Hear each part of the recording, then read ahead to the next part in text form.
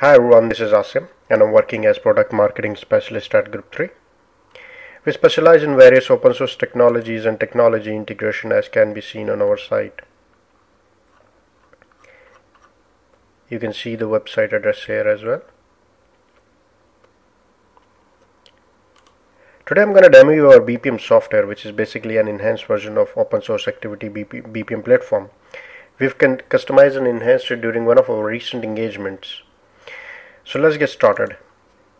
I'm going to log into the system now.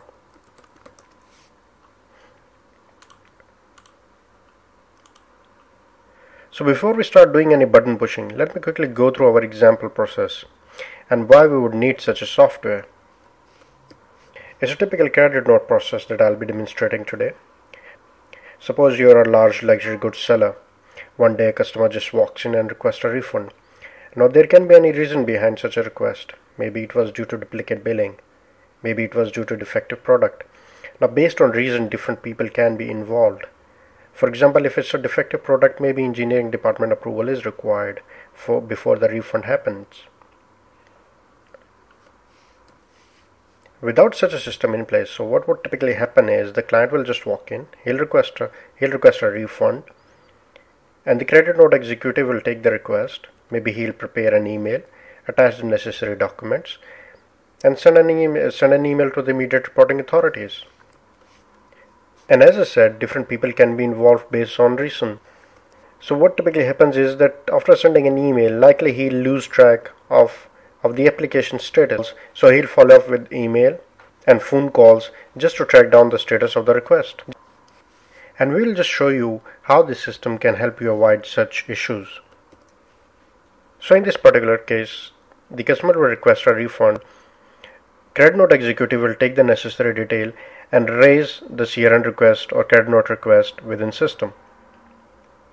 Upon submission of the request, it will go to the team leader for review, who can either accept it or reject the request. If the request is rejected, it will again go to the credit note executive for review, who can either take the necessary corrective measure and request a review of the request, or accept the reason of rejection, and the process will be marked as rejected and closed. And if after the review the team leader accepts the request, it will go to the department manager for approval. In this particular case, upon the approval of credit note manager, the system will either send a summary email and close the task. Now this decision is based on the amount involved in the credit note. If the amount is less than $2,500, then the email will be sent to all the involved party and process will be closed. But if the amount is more than $2,500, which is configurable, then request will go through further approvals from various authorities, who can either accept or reject request based on set criteria.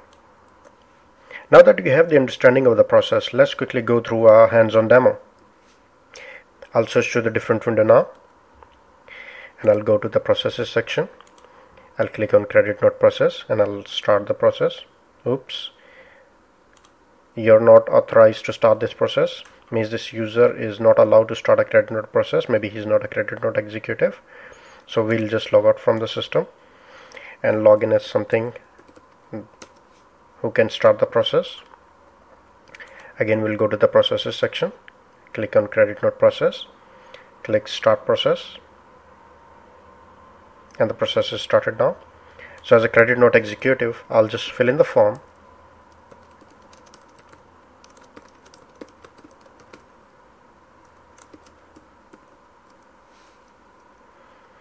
I'll just basically select different values. I'll just say request number is 100.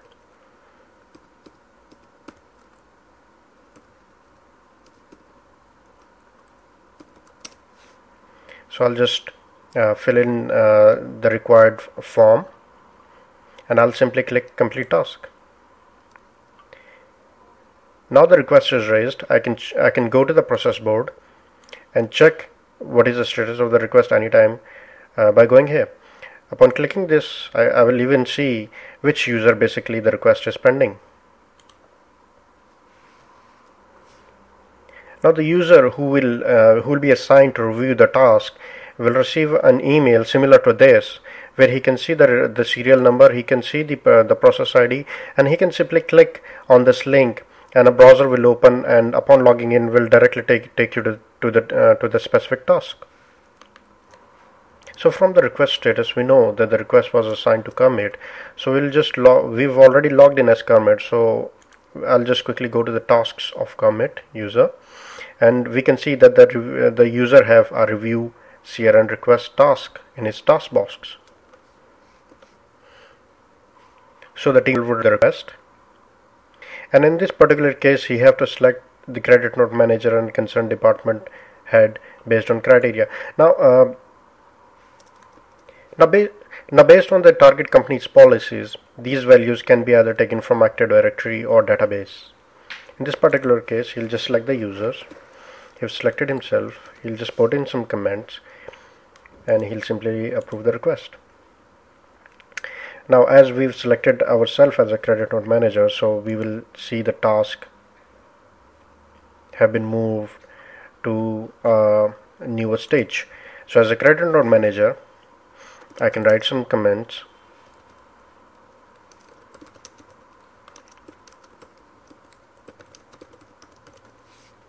and in this case we'll just reject the request and see what happens. So once I rejected the request, the user who been assigned the task, who was the original requester, will again see a task in his task box, and he can see that the comments of credit note manager is that there are no supportive documents. So he'll just attach some supportive documents,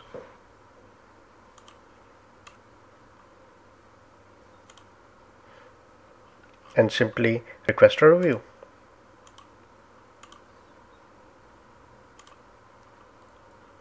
And he can go to the process board anytime, and he can say there's a review requested for the same process. So because commit is the request reviewer, he'll see a task in his task box. Again, he'll see the details, and he decided to approve the request this time. And now as a credit note manager, I can put in some comments, and I'll approve the request this time.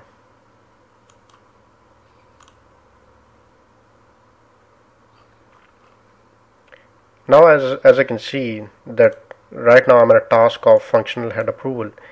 So the process have progressed. So he writes his comments, and in this case again he decided to approve the request. Now the task have gone from his inbox, and similarly the user who started the request don't see any task. So what's the request status? So anytime he can go to the process board, he can click, and he can see that the CFO approval pending in this particular case. He can even click on this link and see the history of the task. In this case, he can see that the request is pending approval by CFO.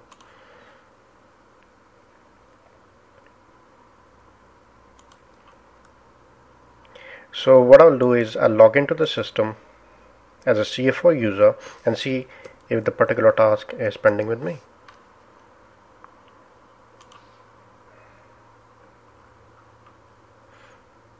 So he can review the tasks.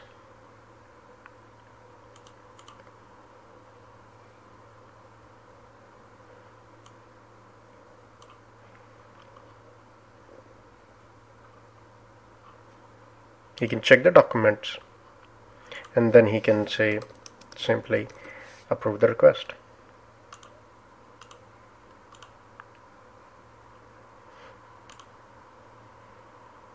As a user doesn't have the permission to see the process board, but the original requester did have the permissions.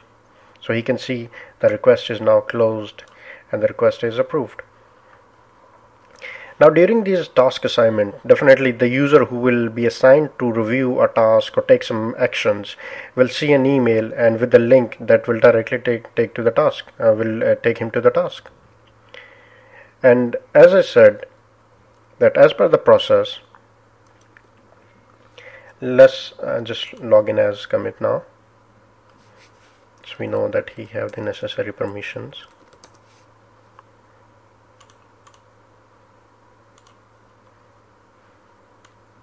So as I discussed previously, that once the task will be closed and approved, a user will receive a summary email. So at the end, the involved parties will receive a summary email, something like this, with all the attachments that were there, and the process will be marked as closed. Now the process itself, the software itself have much more functionality, but we've just briefly gone through some of the functionalities. For example, different parameters controlling the process flow are configurable. For example, the approval amount for the CFO and approval amount for the CM, and who the request reviewer would be, are taken from a DB backed property store. Now we haven't gone through the complete functionality of the software. For example, we haven't discussed task ownership and task reassignments, process comments. But the purpose of this demo was to quickly give you an overview of the software and how and what you can achieve with this software. So stay tuned to our YouTube channel. Take care and bye for now.